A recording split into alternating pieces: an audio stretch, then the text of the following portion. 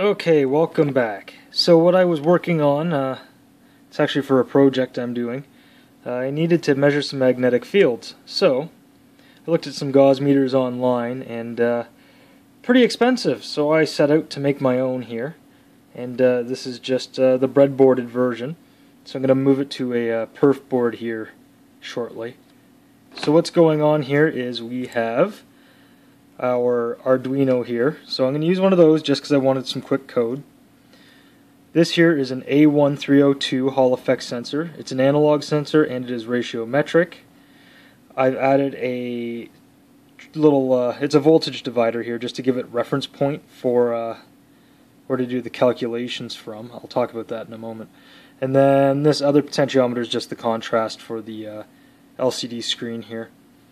So how this thing works, this A1302 sensor, is when there is no magnetic field present, it actually just sends out a analog voltage that is the center of what you're giving it. So if it's receiving 5 volts DC, which it is right now, if there's no magnetic field, it sends out 2.5 volts. And the voltage increases if a positive field is present, and it goes negative if it decreases. So you can actually see there's a little bit of stutter here.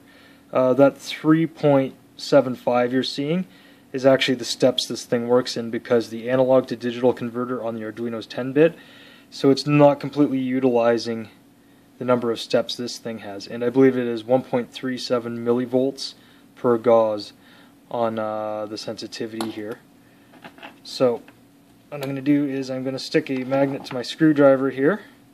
This is actually a 3/8 magnet that you would find in your door for a security system.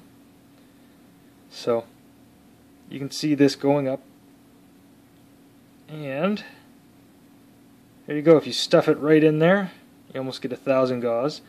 So this thing isn't crazy accurate, but this will give you a good point of reference if you want to compare things. Do it like this, and see, there we go, negative. So it knows it's seeing the south pole of this magnet now. So now I'm just going to move it over. I'm not going to bother putting an external analog to digital converter on here for this. It works fairly well. I don't have a reference device to test it against. The only other thing I'm going to do though is this voltage divider that I put in here. I put a 4.7K resistor on each side of this thing to improve selectivity, but as you can see, it's kind of doing its own little thing.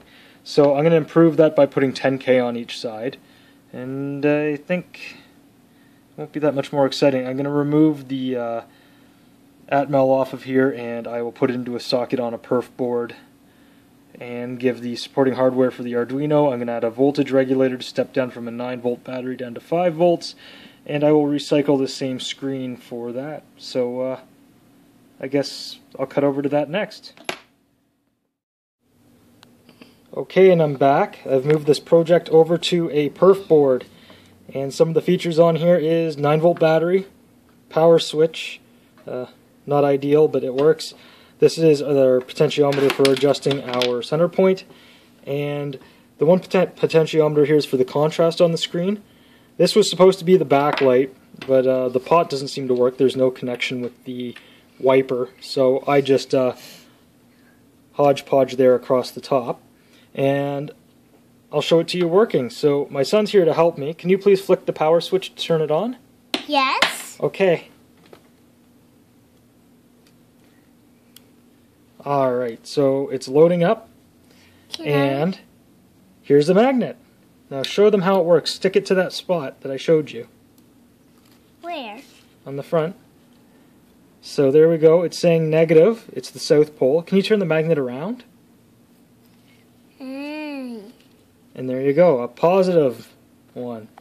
So I can't dim the backlight, but I'm going to live with it. I'm not going to try to unsolder that pot.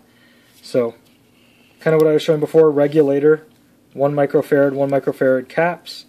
And I can actually fine-tune this. So I put 10K on each side of this. Still not great, but it works a lot better. The readings are kind of erratic because my son's attacking it with a magnet. But there's the crystal. There's the two capacitors to run with the crystal. Let's turn this off and I will show you underneath. So I've just put male header there, female header here. There's the Hall Effect Sensor, and here's the Atmel. Hold on a second. And here's the bottom. So I only did the wiring for the screen on the bottom. All the other wiring was on top. And Can you put this on? yes. And I made that removable to save on space. Then the magnet goes on the front. So there you go. Next step now is to move this into an enclosure. So that will be what I come back with. Alright. And there she is in an enclosure. So my son's gone to bed now, but he helped me do this. So it's not great. If you have a 3D printer, or if you had more time or whatever, you could probably do better than this. But Dollarama is really my saving grace for these kinds of things. Cheese slice container. It kind of looks like at one time it might have held floppy disks. You can flip it open. So what I've done is I cut a hole so you could see the window, power switch, and I've added a little knob to this calibration. Is it professional? Not really, but really the point's stop it from getting wrecked, and I think it'll do that just fine. So you can zero it out.